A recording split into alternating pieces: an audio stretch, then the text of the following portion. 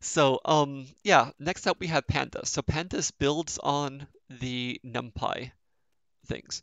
So, under the hood, Pandas is using NumPy, and it lets you do a lot more high-level operations.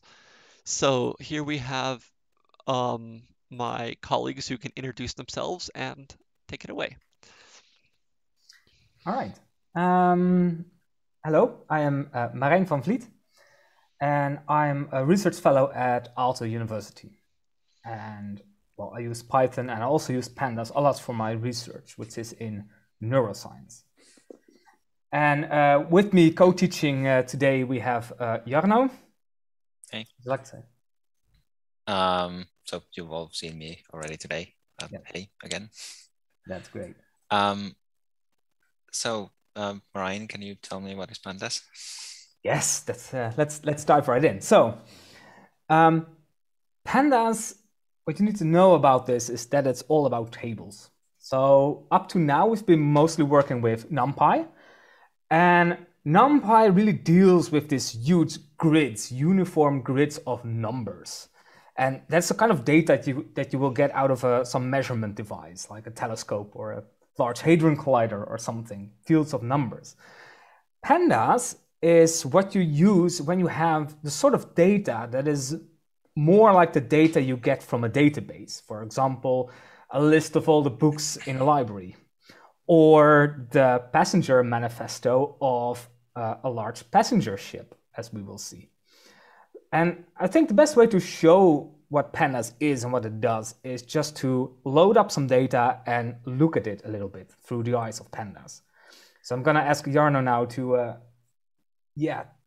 get a notebook ready. Okay. You're of course free to follow along, everyone watching, or just watch Jarno. So we get some data into Pandas. So maybe first import Pandas. Yeah, so the first thing I'll do is import Pandas as PD. I guess that's the standard name. Yeah, that's what people usually use, just like NP for NumPy, Pandas is PD. Yeah.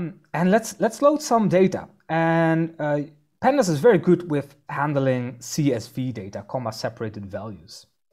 And it can even read data just by putting a URL in there. So this is what is shown here in the lecture notes below. We just have the CSV file as a URL there. And so this is a file that is a URL that actually points to a CSV file online. Yeah. And then I just type. So you just use one of Pandas' many data import functions. And this one is called. Let's do read CSV for read. So yeah, read CSV file. And the file is called Titanic. So I'm calling it Titanic here. Okay. Oh, oops. I need to put URL as the parameter and see what happens. Now it's in Titanic. Now I have something called Titanic. Should I just take a look? Yeah, just type it in and let's see. So the first thing you will notice is that Jupyter notebooks know how to show these Pandas tables really pretty. So Jupyter Notebook will render this as an HTML table. When you are in a text console, you will get a nice text rendering of it. But here inside the browser, we get a nice HTML rendering. And here you see a table. So Pandas calls this a data frame. So maybe I should also start calling it a data frame, but it is a table. And this data frame, so you see this is the passenger list of everyone who was on board the Titanic when it sank on its only journey.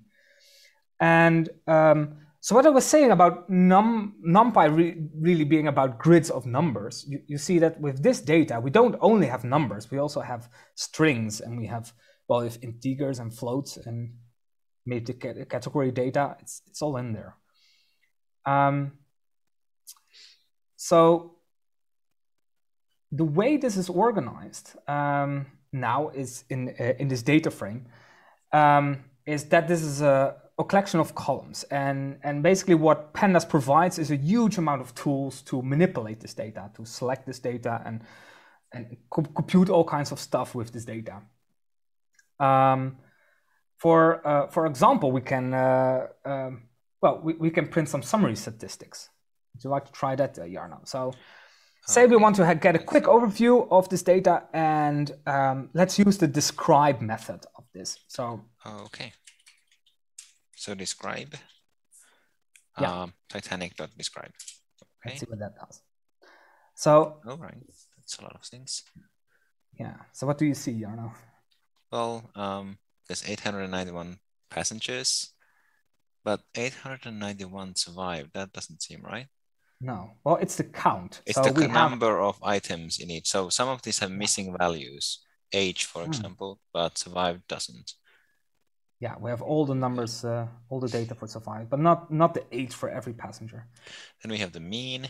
Yeah. Mean passenger ID, I guess it's not that no meaningful, the but survived is maybe. Survived is actually, yeah, that is an interesting number. It's the survival rate on the ship. So 30 mean age 8% survived. Might be interesting. Then there is standard deviation. And all kinds of other things. Okay, minimums. What do you call this in English? The percentiles. Percentiles, okay. Yeah. And maximum, of course. Yeah, maximum age is 80. And you see that it computes these values for all the columns. And Pandas is a lot about columns. So when you have a data frame in Pandas, a data frame really is just a collection of columns. So these are kind of individual entries of data, individual people. And then these columns are what data there actually is for all of these people. Yes. Yeah. Each row here is a single passenger, and each column tells us something about this passenger. And we can get, we can do all kinds of more complicated data queries on this. For example, you can try two that are listed here below. Well, let's try one. For example, can we compute for all the people who survived and all the people who did not survive? So let's split the data into survive and not survive, and compute the mean age of them. So okay, so the first thing we want to do is get who survived. Oh, yeah, we want to get the group of people who survived, let's say. Yeah. So let's do group by. Yeah. Or are you suggesting something mostly else? A demo, like look at the shiny stuff that Pandas can do for us, right? See how easy this is. We're not gonna go deeply now in how this works, but survived is one of the column names now. Yeah. So we're taking all the different values of survived and creating, okay, this is a generic object. That's okay. Yes. Printing it doesn't tell you a lot, but then we can take the age column from that. Yeah. Does printing this do anything? No, a syntax error at the moment because you forgot a code. Okay. But yes. Yeah. It's still kind of series group. I mean, you it's can all lazy. turn it into something that actually is printable, but it hasn't actually done the operation yet. It needs to know what to do. But now we are asking for a number, the mean. So we have taken the passengers who have survived, or we have rather grouped them by whether they have survived or not. So we have two groups, survived and not survived. Yes. And we have taken the age column only and are calculating the mean of that column. So let's see. So it does a lot of work in a single line. So again, don't worry yet about exactly how each of these functions works. So this is now the demo to show, okay, what kind of stuff can you do with Pandas? So you can quickly compute this. And this is not exactly what I was expecting. The average ages are very close to each other. That's true. So the old adage, women and children first, well, I guess more children survived. Yeah, but can you so let's do the second one. So let's plot the entire age distribution. Okay. Maybe you can just copy paste this one. Okay, we could for histogram. So Pandas also comes with some plotting. If I do this, will it add a line break and break the flow of the code? Yes or not? Let's see. Okay, well, it did it wrong. Oh, yeah. So Pandas comes with a few plotting functions as well. Tomorrow we will look deeper into the plotting functionality of Pandas and a companion library called Seaborn, which provides much more visualization functions.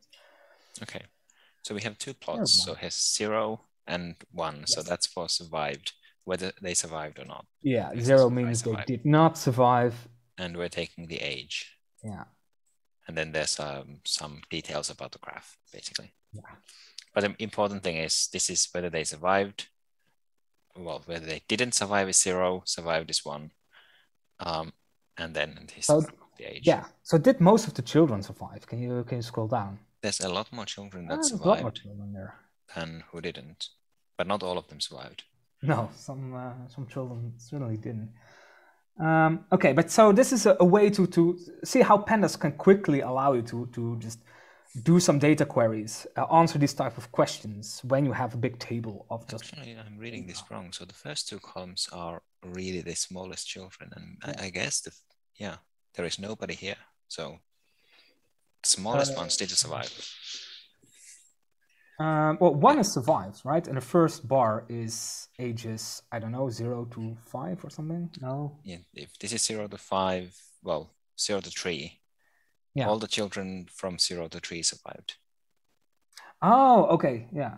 So that could be, that's good. Okay, good to know. Yeah. All right, but let's dial the deck back a bit. And let's get into it. So how does this work? How does this data manipulation work?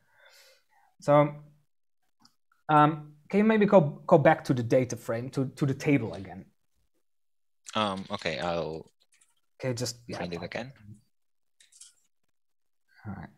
So, like I said, with Pandas data frames, we're always looking at things in 2 dimensions. So we have rows and columns always, where the rows are the data points that we have, the observations that we have. And each column gives us some information about this data point. And a data frame like this is really a collection of columns. And you can see that by using the info method. The info method of a data frame, so now of this Titanic object, it will show you some information of all the columns. So this is how Pandas really sees this data set. And it sees it as a collection of, I think, 12 columns here. Yeah, 0 to 11. Yeah. And note that even though we have different sort of data types, we have numbers and text in the column side by side, inside a single column, all the data is the same. So inside the column, there can only be either numbers or text, or only items with the same data type. It's either integer or floats or strings. Text is object in this case. So this could be NumPy arrays. These are in fact NumPy arrays. Each column is stored as a NumPy array, but that's behind the scenes. Yeah. So when we want to select data from this, because most of the queries, most of the things, common things you want to do, of course, the data is to select different type of things. Like we have been doing, want to select only the people who survived or the people who did not survive, and that sort of things. Let's first look at how to select a single column. Well, that's pretty easy because you can select it in the same way as you would select things from a Python dictionary. Okay, so that would be, well, the name of the column is a string. So yeah. I guess I put in a string. And you used it here correctly, we use the square brackets. So square brackets in Python means select something out of a list or out of a dictionary or out of a NumPy array, square brackets. So also here we use square brackets to select something from this data frame. So now this is a certain column. Now you only have the age column. Yeah. There is another way to select things which may be useful to quickly show. If you don't want to type the square brackets and this quotation marks and all this stuff, there is a convenient shorthand. You can just write Titanic.h. Yeah, so this is very sort of Pythonic way of doing things. So a very lazy way of doing things. Yeah. But when you're exploring data on the terminal and you're just like typing out commands, this is sometimes really useful to just quickly select something. Okay, well that's a column. Now the big question: how do we select rows? Okay, so should I just try the name of the column? No, actually. Well, there are. They don't really have If names you at show the moment. if you show the table again, if you show the data frame, yeah, the thing, and there's something I must tell you about this first. So all the columns have a name assigned to them. Yeah, that's much as it's obvious. All the columns are named, but actually in Pandas, also the rows have numbers. Of the rows, well, they have numbers. The rows have names. That's what I'm trying to get at. But the names at the moment are 0 and 1 and 2, so that's a little bit not obvious that they're actually names assigned. So we didn't tell Pandas to assign any specific names, so it's just assigned 0, 1, 2, exactly. and so on. So we, I think it will be more clear if we assign something else to the row name. So we set the name of the passenger and use that. So what was the function to do that? I could check it, but can you remind me? Set underscore index. Set index. Yes. Okay. And it's called set index because these row names, they are referred to in Pandas as the index. We are indexing by name. If you know something about databases, and for example SQL databases, then the term index may mean something to you. It's something that you look up rows by. But in any case, it's the names of the rows. They are called the index. So this line will use the names of the passengers as the name column, so the name of the passenger. Yeah. So I'm guessing it's very important here. Oh, it didn't print anything. No, you so if there are two people with the same name, this would not work correctly.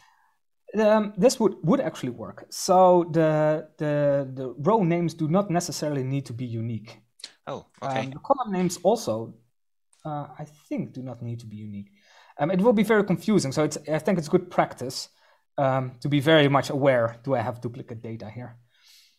But no, they don't need to be. But it's very convenient if they are. So now it's more obvious, right? That rows have names, because now they actually do have names. Okay. So now to get back to the questions, how do I select rows? Well, we can do it in two ways. We can select rows by their number. Give me row number 15, or we can select it by their name, and maybe that's even more intuitive. So yeah, here in the lecture notes, if you see now below at the screen, there are many different ways to select data, select rows. For example, we can select a row and a column together by their names. So maybe do that. So we see how old is Titanic dot. So I want a row and a column. Yeah. Okay. Well, the at should do it. Yes.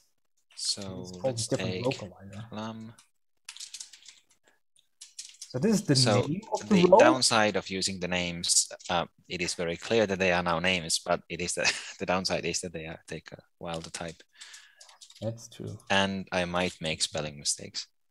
So yeah, I'm taking the age of Mr. Ali Lam. Yeah. Row column. That is none. So it's not set, I guess. Let's see. I saw there is a. Can we try someone else? Heikkinen, Miss Laina. Is there a dot after Miss? Yes. And is it MSS or just? It's the whole thing. Which means it's not Miss, it's Mrs. Okay. So it's set to 26. That's good. So now we can query single passengers. So if we want to, so that's the at localizer.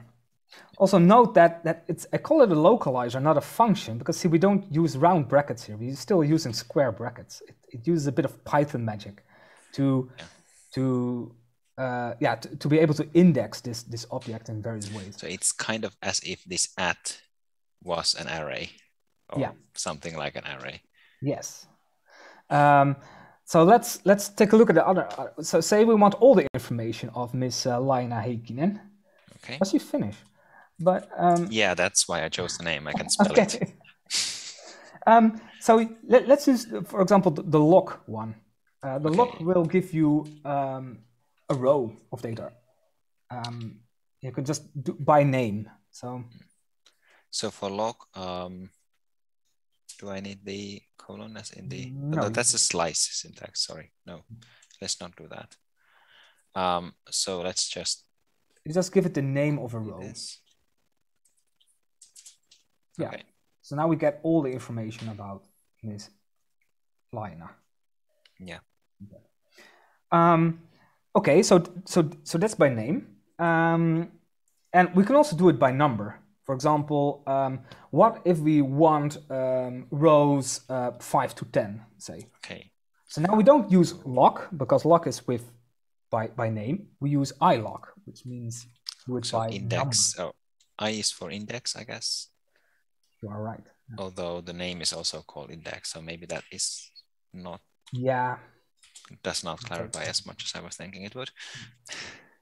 So that would be the first 5 rows. But yeah, this is easier to remember when you remember that it's for index.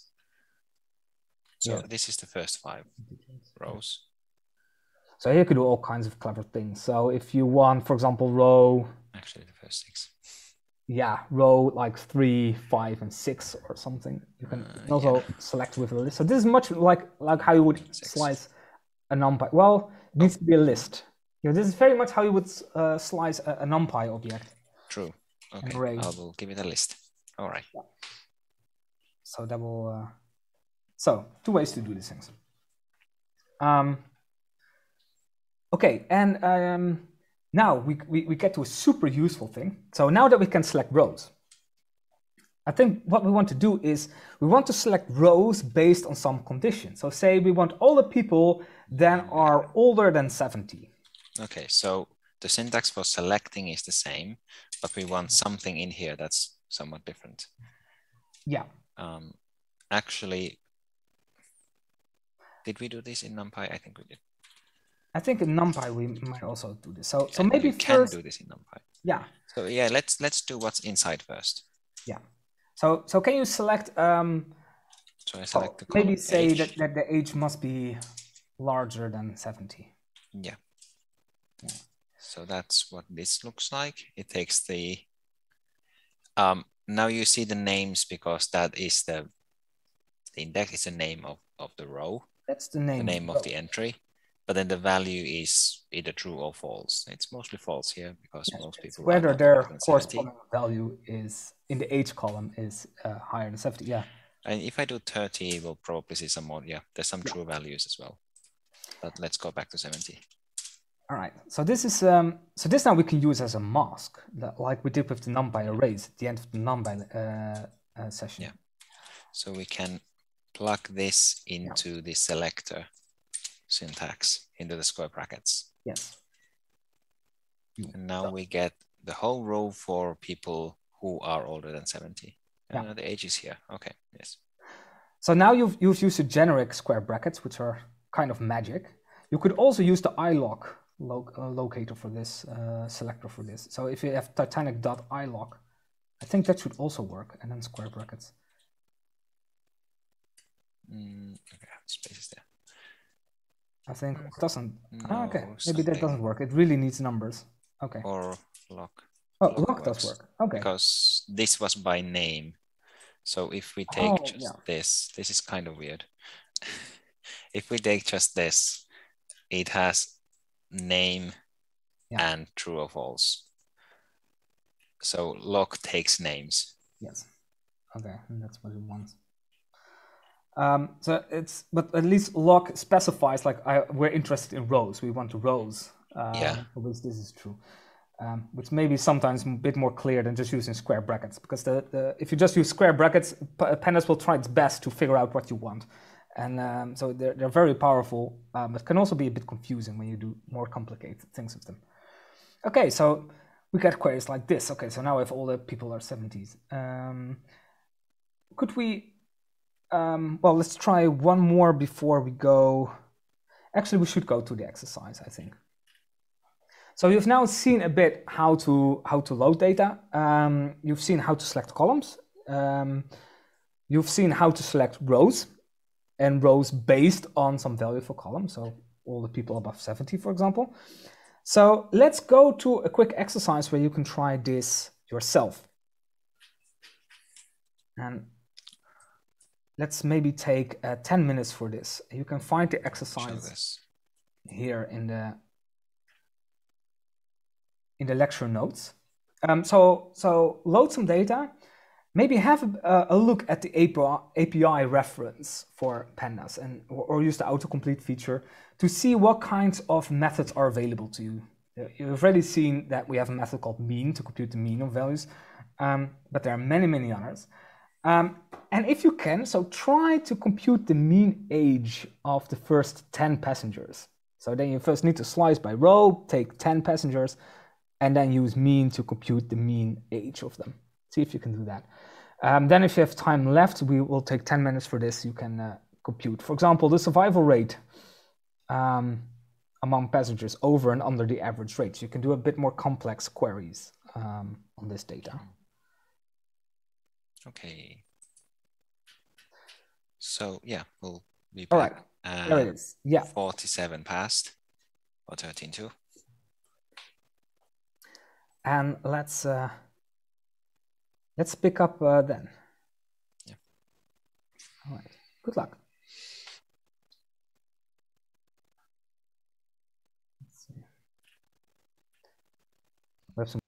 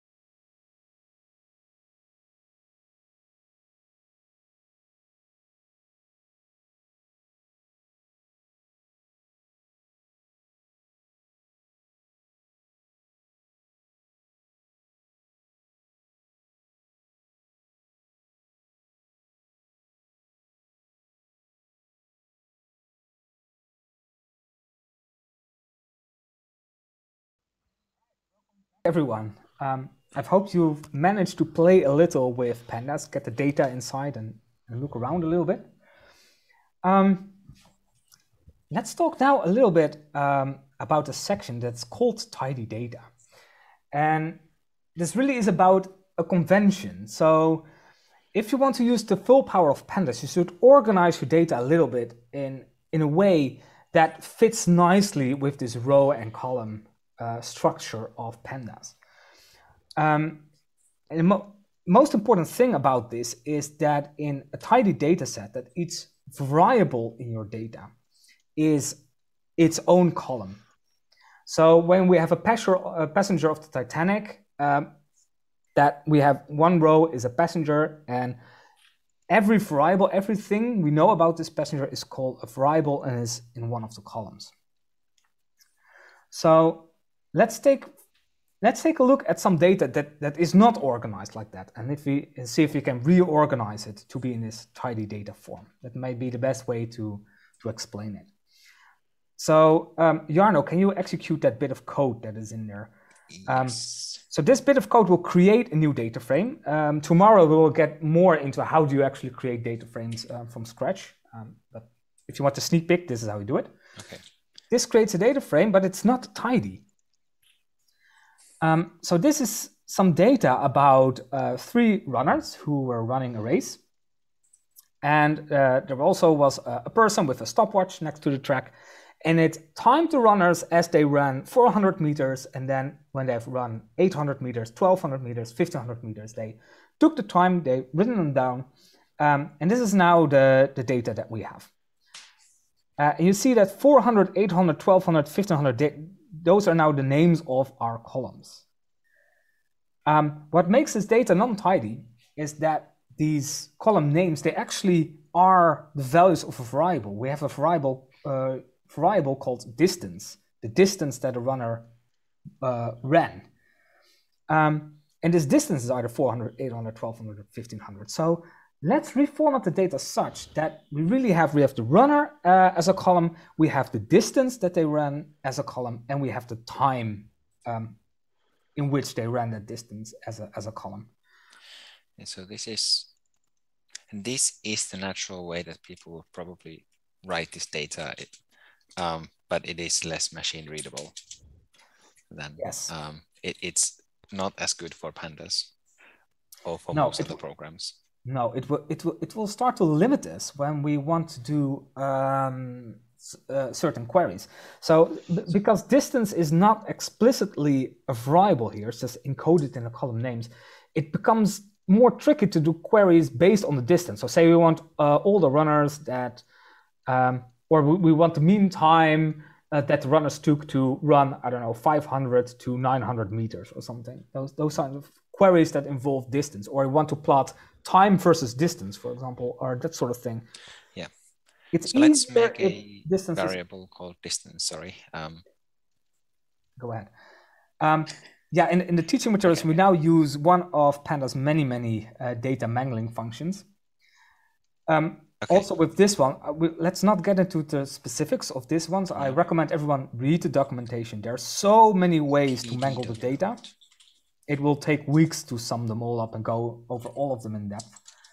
Just know that there are many. So if there's something you want to do with the data, chances are very good there's a specific method that will do that for you, and you can find it in the documentation. So to use Pandas is really, you have your data on one hand, and you have the Pandas documentation in the other hand, and this is how you use Pandas. You always using the documentation. But here I'm choosing, I'm just choosing that the value runners will stay as it is.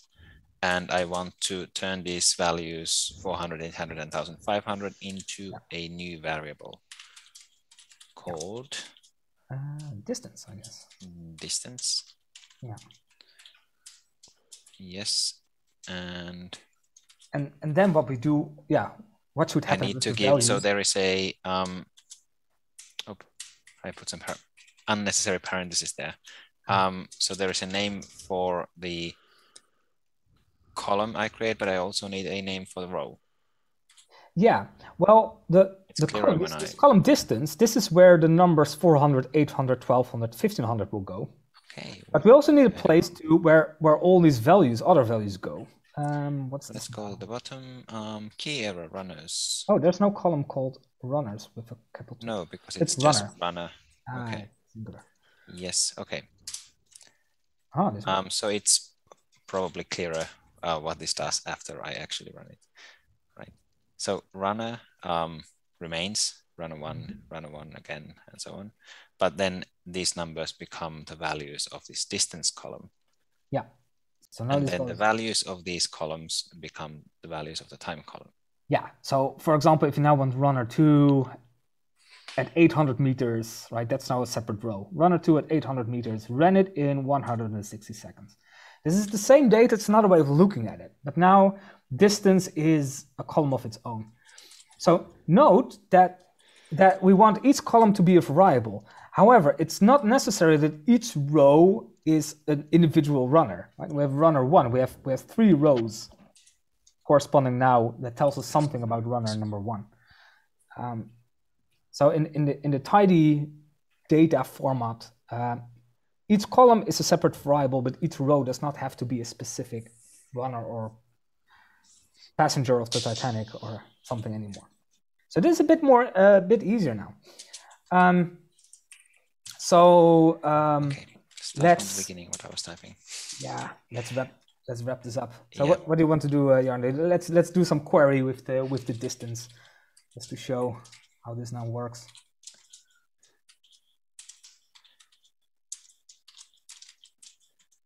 Okay, runner 1.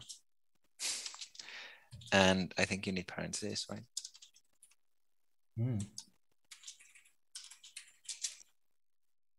And let's say df will take the distance. And go fancy. And now let's see. We take all the data for runner 1. And now distance. Say distance is bigger than 800. Yeah. Let's see if this works. That should work. Okay. Yeah. Okay. But you yeah, that's one query. Well, we can. I guess the point was that we don't need to specify the runner. So yeah, there's a parenthesis missing. Yes. Oh, actually, an extra one. Yeah. Yeah. So you can quickly do things like that. Yeah. Or yeah. So now, if you want, you can compute the mean of that and that sort of things. So especially tomorrow we will look at plotting. So now, if you want to. Well, maybe you can quickly do it here. Let's make a quick line plot for the. I don't think we have it here right now. No. Okay. We may be able to improvise this. Plot time versus distance, for example. So let's make a plot where on the x-axis we have time, and on the y-axis we have distance. Is it PD? No, it's df.plot. df.plot. And then you give it 2 parameters, and let's name them. So we do x equals what we want on the axis, distance, and y, for example, time. Y equals now the x and y are the x and y axis of the plot. Of the plot, yeah. And time is with a lowercase t. Time, yes. There we go. And there we are. Now there's 4 runners at each time, so the plot looks a little bit weird as a line plot. But yeah, we can probably group them by. We can probably give the runners different colors, but now I would have to look at the documentation. So probably its color equals runner or something, but I'm not quite sure. Okay. I mean, we don't have to do that. No, it's not. That was not it. Of course, it wasn't. But yeah. See, now I would also have to go to the documentation. So how do I? Yeah, there's much more than you can remember off the top of your head. But head. These sort of things would be more complicated. So these things are easier when all the variables are neatly like one column is a single variable, and we don't have we don't have weird column names that are numbers. That's the main point of tidy data. Okay, so now you know a little bit about Pandas, how data should be in there, and how we do simple queries of that. So that's it for today's lesson on Pandas. Tomorrow we will pick up with more complicated queries and a lot more about plotting. But for now, this is it. Thank you, Jarno, for your assistance. All right. Thank you. Does anybody know in Yeah. of the Hello. teaching how to plot runner as a color? Is there a preferred way to specify both rows and columns? I think you would do that with the lock. So maybe go. So we talked about the lock selector a little bit, and there we said, okay, you can use the lock to select rows, but actually a lock can also take two selectors, and you can get both rows and columns in lock. How do you manage to do it? Yeah. So that was the question was to. So what if we want see both specific row and specific column, right? Oh, did we know that? Do you still remember the name? Nope. Maybe take one. So this is actually exactly the line I was starting to type. So if I want the row of Heikkinen and Miss Laina and the column age, I use the dot lock and then give well, both of the values. First the row and then the column. Yeah. These can also be slices, by the way. So you can take all the rows from Laina all the way to Mr. Lin or something. So beginning to Laina. Oh yeah, everything until Laina. Yeah. And from age forward. Yeah, all the age to the rest, right? But I mean, in this particular database, things aren't really that ordered. So I'm not sure if this makes sense. No, it will make more sense if we would sort them by name first. Of course, right? Pandas have many stuff to sort the data in many different ways, as you can imagine. The easiest way to get the different plots for different runners was to use group by before calling the plot. And I don't actually need to have this time here. That was unnecessary. Oh, that's... maybe it was... No, now it made more... Okay, it made 3 plots. That is an interesting reaction. Why did it do that? Okay. Yeah, so now we have times. Which one was fast? First one. Anything else? Okay. Any other burning questions, or shall we leave it for today? Maybe we all deserve to take a long break and